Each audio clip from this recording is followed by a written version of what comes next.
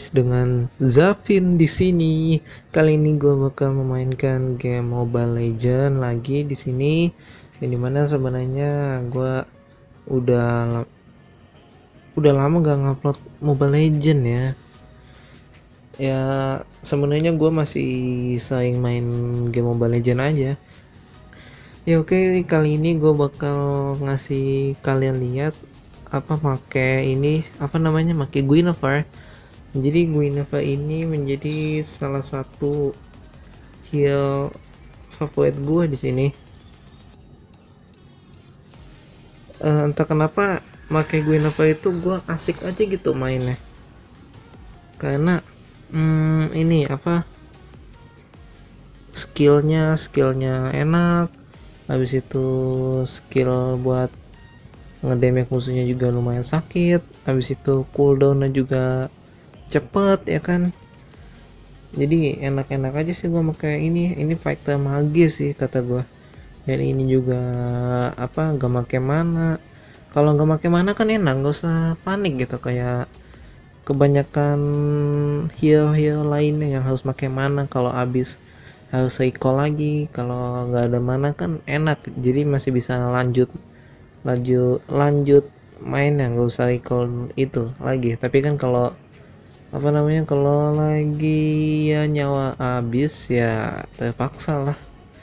Oke, kali ini langsung saja gue bakal menunjukkan gameplay gue betapa asiknya gue menurut gue ya, betapa asiknya gue main Guinevere ini. Karena entah kenapa nggak di banned lagi gitu loh.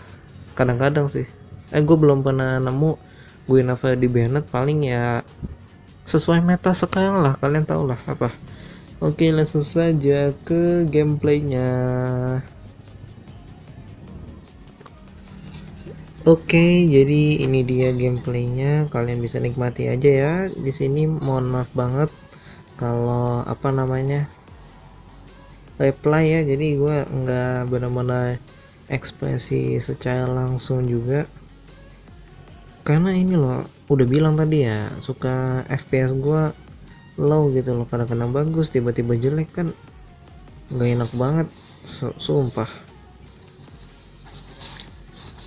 Oke, di bawah gue biasanya main Guinevere itu di atas, tapi karena apa namanya ininya sih yang itu yang di atas yang siapa namanya Esmeralda ya, Esmeralda minta di atas ya, gue terpaksa ke bawah. Biasanya gue main Esmeralda itu di bawah karena apa ya, udah biasa di atas sih sebenarnya, tapi karena dia minta di atas ya gue juga harus ngalah juga, nggak enak kalau berantem tim sendiri.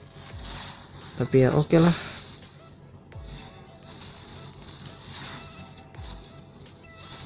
Nah, aduh kadang aduh nggak mati loh, nggak ada gua sih itu tuh, padahal bisa mati dan akhirnya malah Johnson yang mati, bukannya ini. Aduh.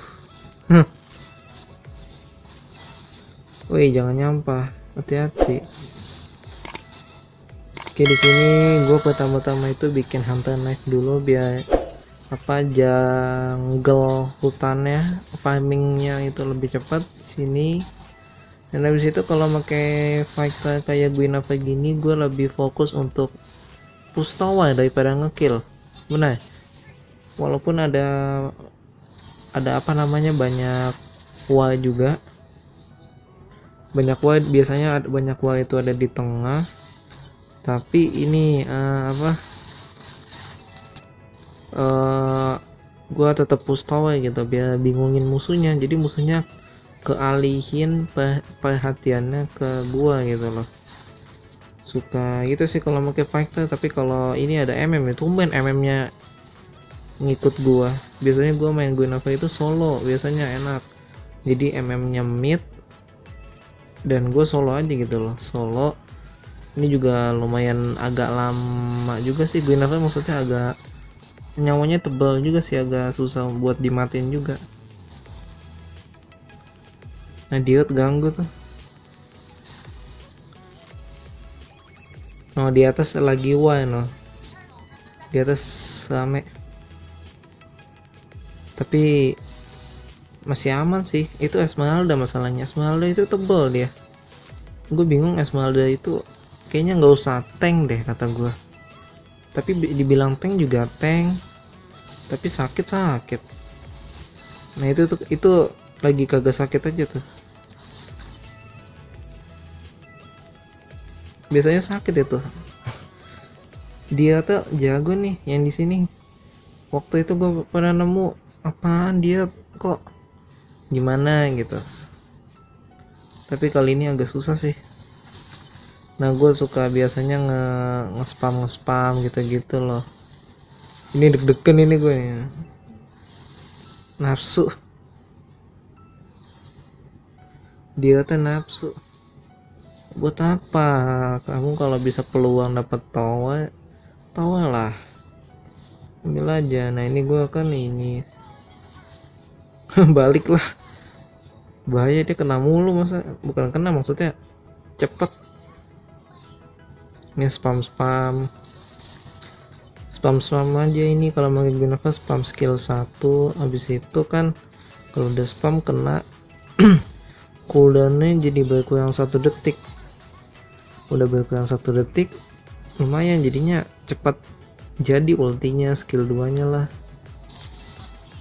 kan dapat atas atas dapat, bawah juga barusan dapat. Nah ini nih mulai dapat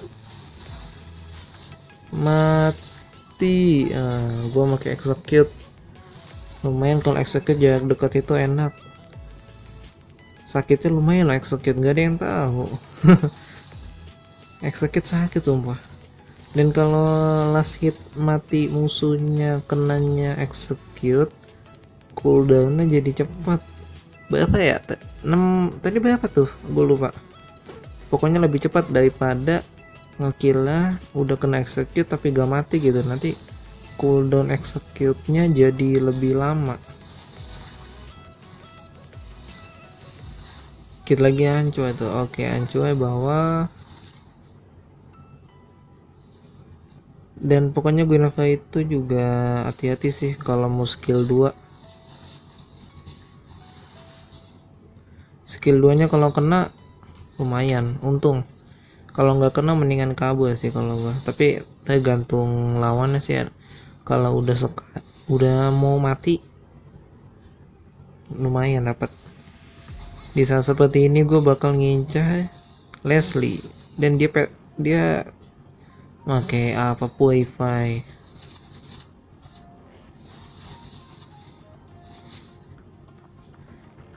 Biasanya kalau ada way gitu kan biasanya tank di depan. Gue bakal deketin dulu, kenain tank dulu karena tank itu kurang sakit.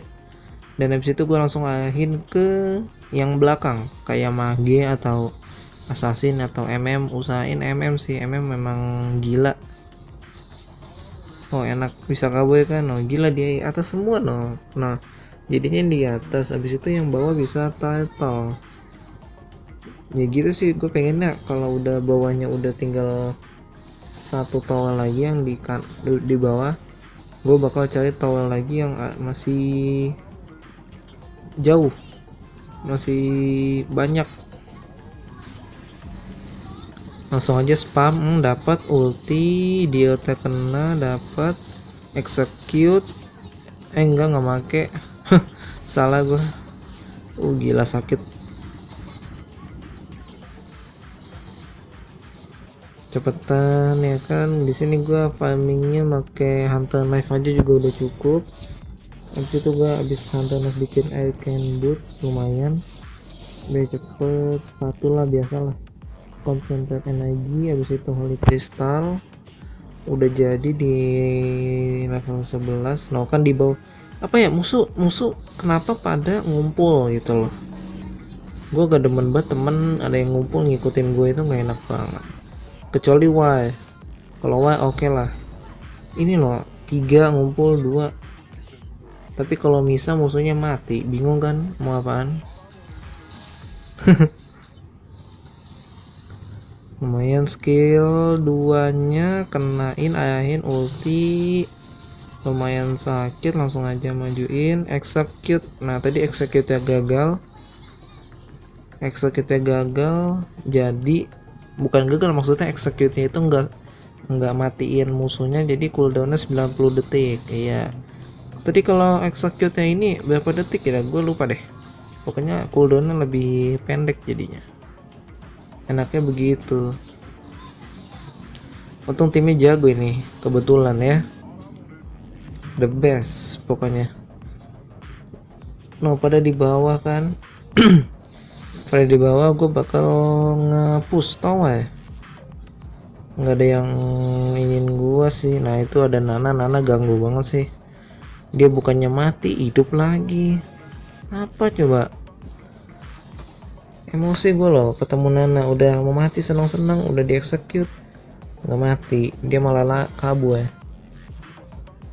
ngeselin loh bener. Itu mulai mau ada wah itu, biasanya gue tungguin aja sih, tungguin ada momen dapet. Dan biasanya juga kalau ame begini gue suka kenain skill 2 nya gue loh, karena kenanya banyak gitu, kenanya banyak, habis itu gue ulti, itu kenanya banyak kayak itu yang kena skill 2 nya gue ulti, dia nggak bisa ngetek, semuanya ke damage. Enak, sumpah enak, asik loh gue pakai. Salah skill 2 execute, nggak kena execute-nya, nggak bikin mati. Nah tuh dapat Leslie, satu lagi, gila triple kill tuh, the best. Langsung saja gua abisin minionnya, majuin tuh, kenanya dia doang, gua ulti aja nggak apa-apa, udah lumayan sakit karena gua ini kalau udah lumayan sakit di satu combo begitu mati, apalagi tapi kalau tank gue agak enggak gimana gitu, nggak pengen gue matiin karena takut, emang tebel banget dia. Nyawanya banyak, jadi gue kenain juga nggak bakal mati, susah. Tapi kalau nyawanya sekarat ya oke lah, no kena 2 ya kan, sama Nana kebetulan juga nyawanya udah dikit, jadi enak buat diambil.